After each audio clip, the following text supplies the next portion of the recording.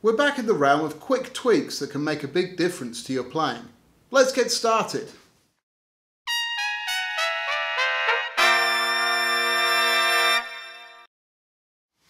Hi, I'm Brian from Airflow Music. Alongside publishing our books for brass players, we're releasing a bunch of videos with tips to make brass playing easier for you. So if you're new here, please subscribe to the Airflow Music channel so you're notified of all of our videos.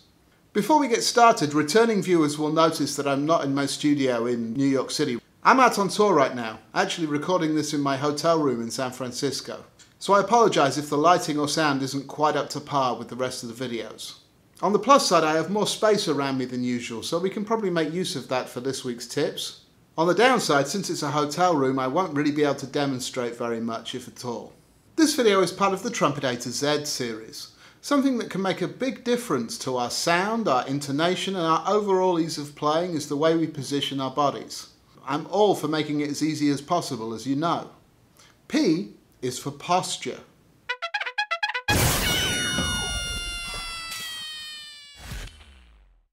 Whether sitting or standing to play a brass instrument, our posture can make or break our ability to breathe and support properly, have a clear resonant sound with good intonation, avoid unnecessary tension, and generally play easily. I already talked about the role of hand and arm position in playing well in the earlier video H for hands, and now it's time to widen our focus to the whole body. As usual, any videos or links I reference in this video will appear in the cards up here if possible, or certainly in the description underneath this video on YouTube. Regardless of whether you're sitting or standing to play, the rule of thumb should be to sit or stand up straight. Doing so makes it easiest to breathe and support, and gives us the best chance to make our controlled exhalation as freely as possible. If you watched my earlier video B for breathing and any of it didn't make sense to you, please watch these posture tips and then revisit it. I think you'll find it'll help. Let's look at standing first. We need to stand up straight with our feet about shoulder width apart and our head over our centre, and definitely not slouching. One important thing about standing to play is that you don't lock your knees. I tend to feel that my knees are very slightly bent and that my weight is on the balls of my feet. I'm not leaning my weight back into my heels. Also, notice that my feet are level. I don't have one forward of the other like this.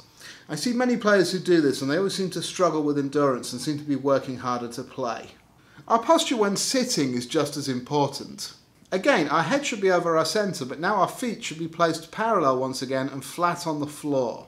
Preferably the chair we sit on should allow us to have our thighs parallel to the floor so our knees are bent at right angles, or in other words, our knees are hopefully not much higher than the seat.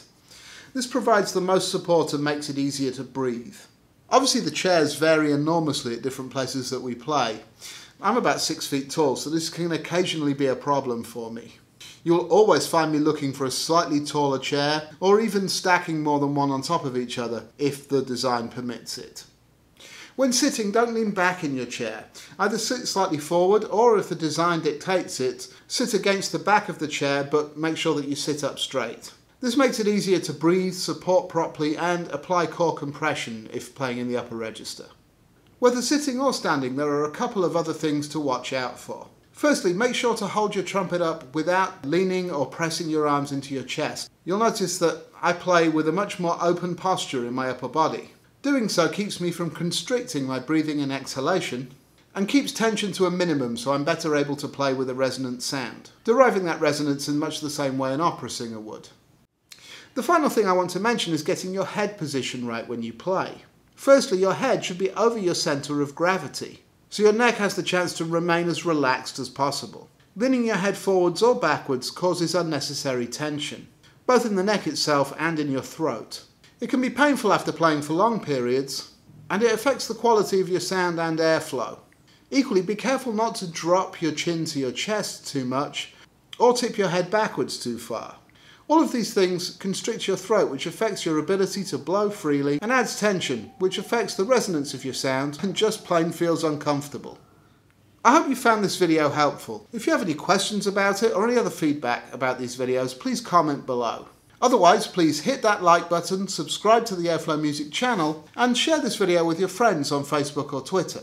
I'll be back on Monday with another exercise of the week, and again next Friday with more Trumpet A-Z. In the meantime, please visit airflowmusic.com and check out the various books, exercises and other merchandise we have on offer. All sales directly support making these videos.